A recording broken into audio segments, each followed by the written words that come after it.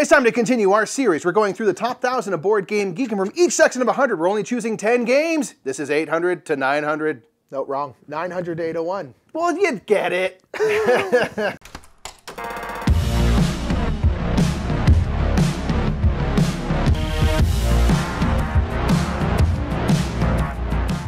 I'm like a close enough guy.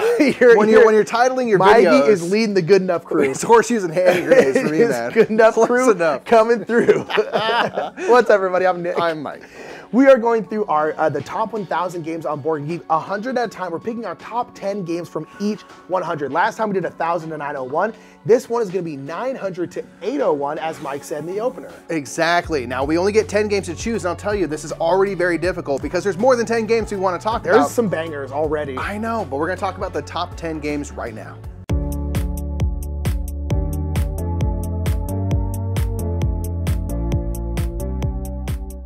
Alrighty, our number 10 in 900 to 801, our 10th favorite game here is The Mind. I know The Mind is very divisive. Some people love it, some people really, really hate it.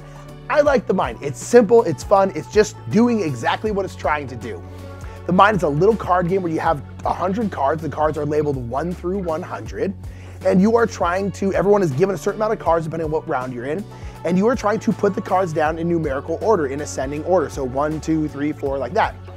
In the very first round, everyone has one card. And the problem is, you're not allowed to talk, as I'm sure. There must be some kind of catch, right? You can't talk. And so you're kind of just going off of vibes and going off of like, we only have one card. Mine is 20. No one's moved yet. Do I think 20 is the lowest card? I mean, there's only 4 cards around the table. Should I start?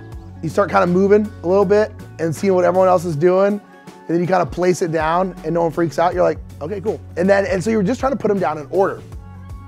First round, pretty darn easy to do so. After the first round, you shuffle up the cards. Now everyone gets 2 cards. And again, you have to go in numerical order. And then the next round, everyone gets 3 cards and 4 cards and 5 cards. I think all the way up to 12 or so. It gets really, really ridiculous. I've never won this game completely. It's very difficult. But it's just fun. You just get into this kind of giggly mood where you're kind of like, oh, and both 2 people are kind of, oh God, oh, who is it? It's just silly fun. I don't know. Some people really hate this game. I think it's just, it's not trying to be anything it's not. It's just that. It's just silent, trying to put down cards and numbers, just going completely off of vibes. And that's it. It's really fun. One thing that we like to do with this game is we like to talk as much as humanly possible. And what I mean by that is we'll play The Mind where we're constantly talking, but we're talking in really, really vague terms.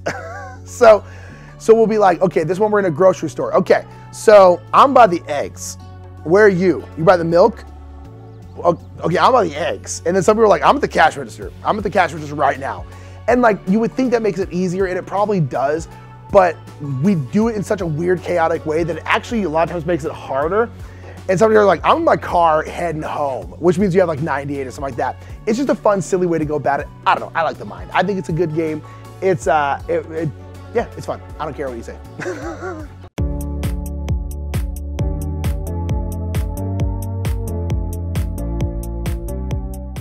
So number 9 is Raccoon Tycoon. This is a game all about stock markets and auctioning and building and stuff, but set in a wonderful animal world where everyone's very fancy and rich and it's great.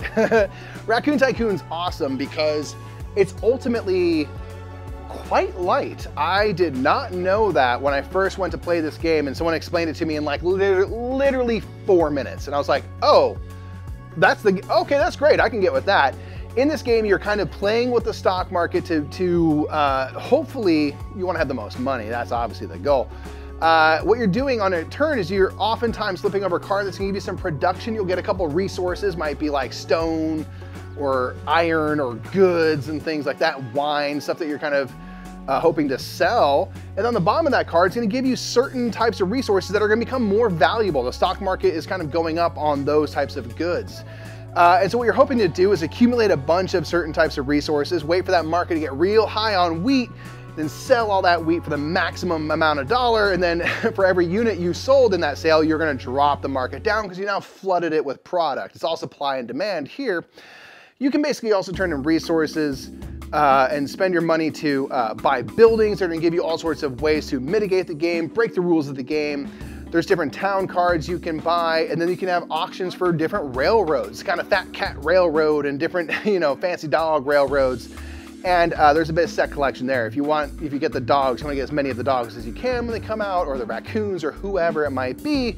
So it's all about kind of generating resources, turning those resources into money. How do you make your money make you more money? Because at the end of the day, all those buildings that you have, all the railroads you have, the town cards, the money you have are all going to be kind of your accumulated wealth.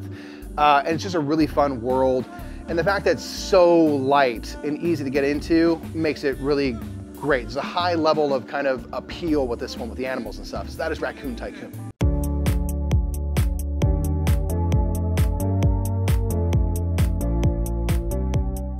Number 8 is a line game, and this is Parade. Parade is, the one I played at least, is an Alice in Wonderland theme. This is one that most people have, the big Cheshire cat in the front.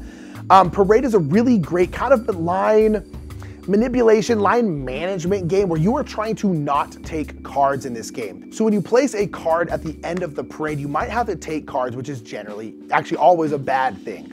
Basically, whatever card value you put in there, you will count that many cards forward, and all those cards are safe. You will not have to take them. So if you put down a 5, I'll count 5 cards up, and then all those cards I will not have to take. But anything else in the parade that's the same color as the card I placed down, or the same value or less, I will have to take into my hand. So playing something like a 10 is kind of safe because that means 10 cards you won't have to take. But then basically anything after that you are going to have to take because everything is either going to be 10 or less.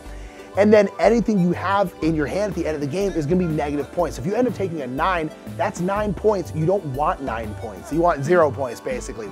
But you can also like shoot the moon in the game where if you have like the most of one color, you get to flip all your cards face down. They're all still worth points, but they're all only worth 1. So there's kind of a weird point where you're like, oh gosh, should I just shoot the moon with red? Should I just try and get the most red and really mess things up? It's really, really fun. It's just a simple little game, just kind of line management, not really manipulation because you're not changing the line, but just putting down stuff and just trying to desperately, desperately not take cards. It's really, really fun. It's a classic. It's been out for, God, like 15 years now. It's really, really fun. Small game you can put in your pocket, carry it with you everywhere you go. It's really great. Parade's awesome.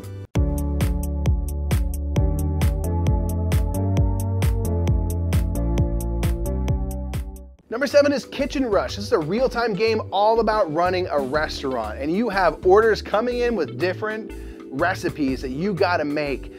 And there's a lot to consider in this cooperative real-time game because if an order comes in, needs a bunch of meat, and you go to the fridge, there's no meat there. You gotta go shopping and get some meat, and you gotta do it quick.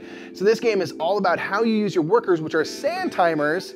When you put a sand timer down to cook some food or go grab some spices or whatever it might be, you have to keep your sand timer there until the sand runs through, and then you can pick it up, flip it over, and put it onto a new action space. You only have 4 real-time minutes to do your round. So it's all about the communication, the coordination between everybody. If someone's going shopping for supplies, be like, please get me cheese, I really need cheese. And I always like to think that's how like a real restaurant is, where you're kind of hollering out for this, oh, I gotta make that sauce, you gotta do this over here. And the kind of way that any kitchen at a restaurant gets food out is amazing to me. And so I love that Kitchen Rush kind of indulges in that, puts the pressure on, cranks up the stove fire by putting it on real time. I think it's so fun and really a challenge to get all the resources you need. Everything of course costs money, and you're trying to make money as a restaurant, make sure you can pay your staff. It can be brutal. That is Kitchen Rush.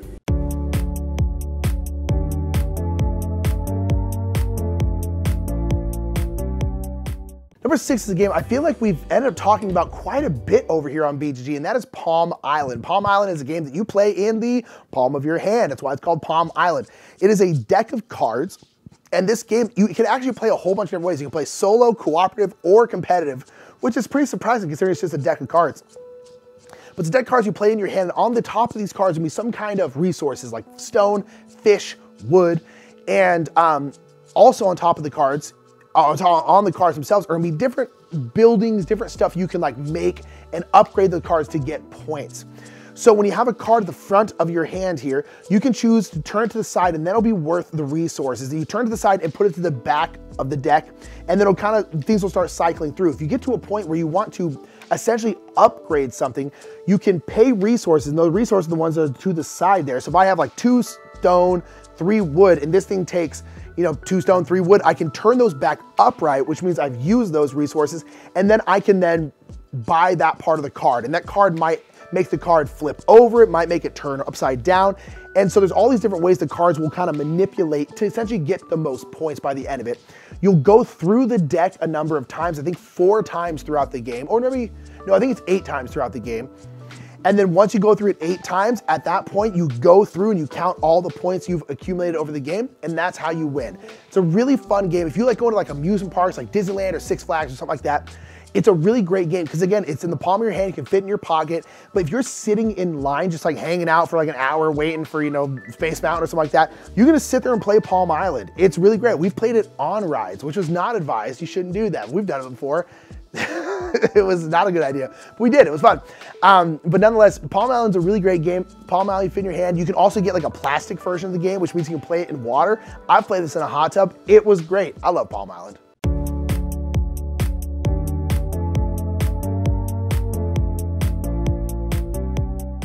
Number 5 is Seven Wonders Architects. This is a game that we quite enjoy. We enjoy this more than Seven Wonders. I know we're in the minority there, but for us, Seven Wonders was never quite our favorite game. And so having something that's a little bit easier to kind of get into, like a Seven Wonders Architects, gets rid of having to pass hands of cards around, is really great for us. So it gives all the theming of building a wonder of the world. And now you're hoping to collect either, depending on which section of the wonder you're building, 3 or so of different resources. It can be wood, brick, and stone, or whatever it might be, or you need 3 of the same resource. I'm gonna get 3 papyrus, that'd be great, so I can build up this next section. And you're kind of each a different empire building up your wonder. The wonder itself might give you special abilities, like you can beef up your military or your science and things like that. There's cards that will also beef up those 2 things and get you different science tokens, much like Seven Wonders. In Seven Wonders Architects, you might have military battles where you'll just compare your strength with the neighbors to your left and right. And based off of that, you will get some like little military victory tokens. So it kind of takes a lot of the stuff from Seven Wonders, which is already a fairly quick game, and strips it down, simplifies it even further to kind of make it really family weight, which is something we enjoy because you can bust it out kind of with anybody. That's Seven Wonders Architects.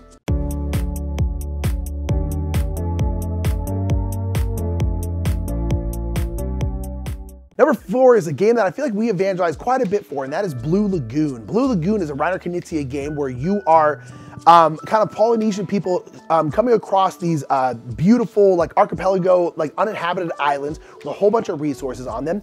And the game takes place over 2 halves, and the 2 halves are very similar, but at the same time kind of different. So basically the first half of the game, you're gonna be coming in through the water, and on your turn, you're gonna place one of your chips down. Your chips have either a boat on them or just someone walking on them. And the boat ones go on water, the walking ones go onto land. And you can kind of put your boat ones out anywhere because you're essentially coming into these islands from really any different direction. And you are trying to then get onto these islands and putting essentially lines of your people. Whenever you put your person onto a resource, you get to take that resource. You want set collection to be worth points at the end of the round. And then you're essentially trying to have unconnected, unbroken lines of your people going to different islands. You want to have area control on the different islands. You want more of your people than anyone else. You want to be touching as many islands as possible. Whole bunch of different ways you can score.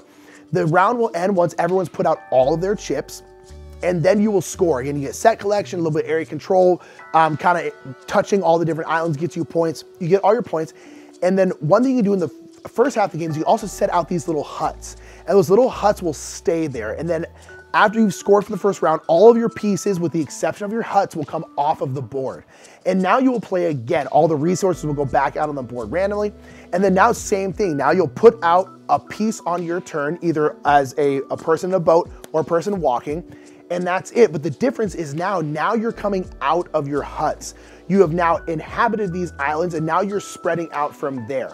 So where you place your huts really matters. You want to put them all in one clump because then they're all going to be around each other. You want to space them out, and then now the exact same scoring things happen. You're getting set collection, you're trying to touch all the islands, have the unbroken chains of your people, and you are then having to go out of your huts. And that's the only difference, but that little difference does make a pretty big difference. And it's really, really fun, super simple game. It's Reiner Knizia, the king of themes, so it's got tons of theme. It doesn't, it has no theme at all, but nonetheless, blue-orange made really, really pretty art. It's really good looking, and it's just a simple, clean game. I really, really like Blue Lagoon. It's absolutely outstanding.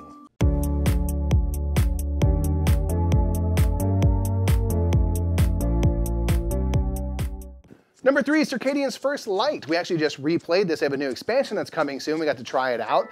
This is a game where you are landing on an alien planet, you humans, and you are kind of learning about this new planet in kind of pursuit of knowledge, and ultimately what I really love is seeking a peaceful mission.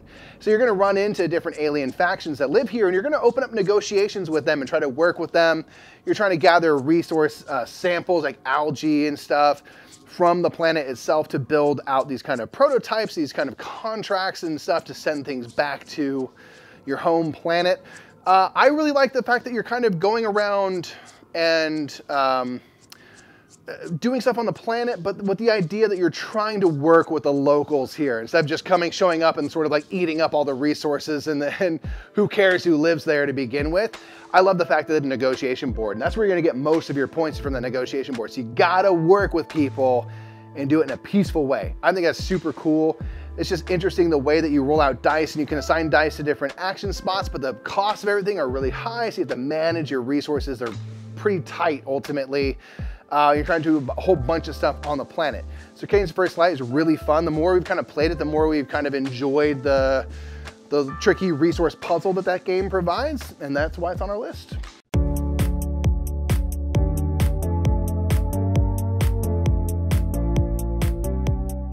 Number 2 is my favorite, probably my favorite like social deduction game, and that is Detective Club. Detective Club is kind of like if you smashed Spyfall and Dixit and they had a baby. If they had a baby, that's Detective Club. Dixit's fine. I really dislike Spyfall, but I love Detective Club. So Detective Club, what it is there's kind of a lead detective and theme, you know, and so they are essentially going to look at their hand of cards, and they have these beautiful cards, but they're very Dixit-like, very like weird, like dream cards, very surreal, a lot of weird stuff on them, you know, and they basically will look at their cards, and they have all these notebooks, and they go, okay, and they write down a clue on all but one of the notebooks. So say the clue is like water, water, water, water, water, and you leave one blank, and then you shuffle them up, and then you give them to everyone. So everyone, with the exception of one person, has a clue on that book. And so everyone then knows that the clue is water, with the exception of one person. And then the lead investigator will put down a card that pertains to that clue, which in this case is gonna be water. So maybe one with like an ocean on it or something like that. And then everyone in turn order will then put down a card that pertains to the clue. Boom, boom, boom, boom, boom. And then the lead investigator puts down a second card. And then everyone else puts down a second card. And then the lead investigator says, the clue was water. And now everyone has to then explain why their cards pertain to the clue. It's very simple, right? And it's really, really fun, because what then you're trying to do is you then are gonna vote on who you think didn't know the clue. Who is the traitor? Who is the lead investigator trying to find or whatever? But the lead investigator actually wants people to not get found, because then they are gonna get points as well. So then everyone is gonna go around and explain why their cards pertain to the clue, and then everyone's gonna vote on who they think is the traitor. And the reason why I like this game, and why I like this game significantly more than many other social deduction games, especially like Spyfall, is I like social deduction games where people have a very natural way of looking suspicious. Because here's the thing, I might know the clue is water, but none of my cards may have water. They might none have water on them. None have water on them. Nothing even remotely close to water. Nothing, not even like a rubber ducky, nothing. There's nothing on there, so you have to play 2 cards. So sometimes you knew what the clue was, but you just had really, really bad cards.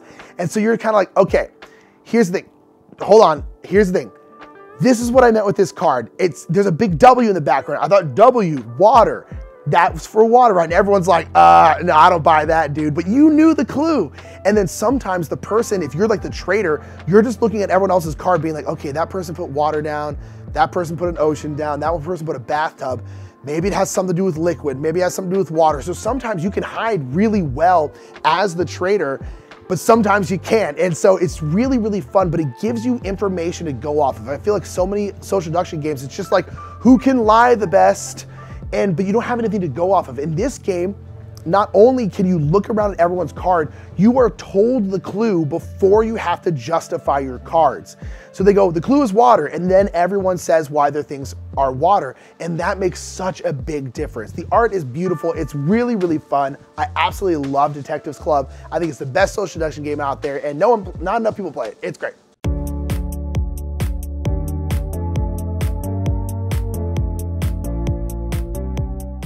Number 1 is a game we've had for a long time. This is Lanterns. This is a tile laying game that we really enjoy, still to this day, really enjoy.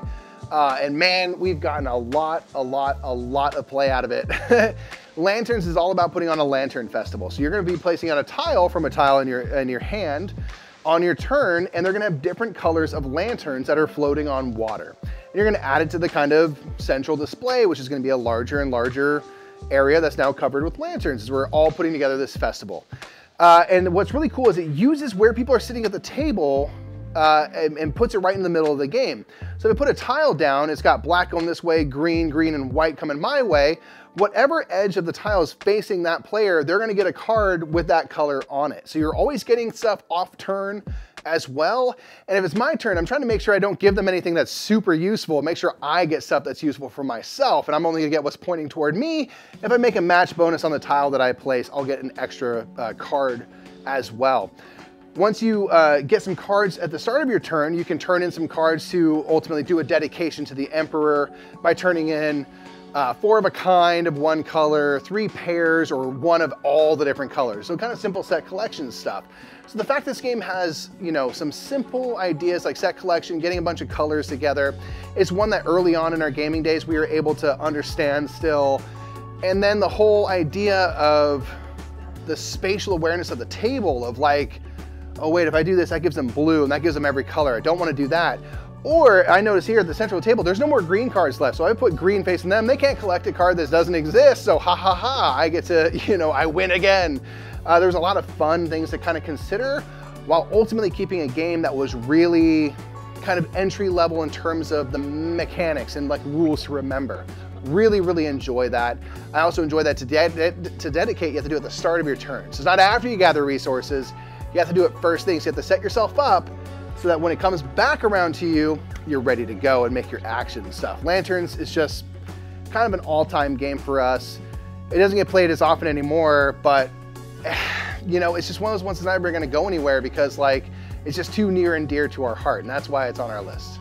So those are 10 games that we really love from the 900 to 801 section of Board Game Geeks. We're already up to like 15, 20 games on this list that we had to whittle down. It's just gonna get worse from here, you know? I know. We've started on a journey that is gonna hurt more than it's gonna help. It's gonna be tough. But nonetheless, that is our top 10 games from 900 to 801. Down in the comments below, let us know your top 10 games, or maybe just your favorite game from this particular 100. There's a lot of really, really good games in there. Oh my gosh. And the next one we do will be 800 to 701. Really, really excited for that one. Absolutely, we cannot wait to get into that, so stay tuned for more. Until then, I am Mike. I'm Nick. We are the Brothers Murph, and we'll catch you all in the next top 10. Bye, everybody.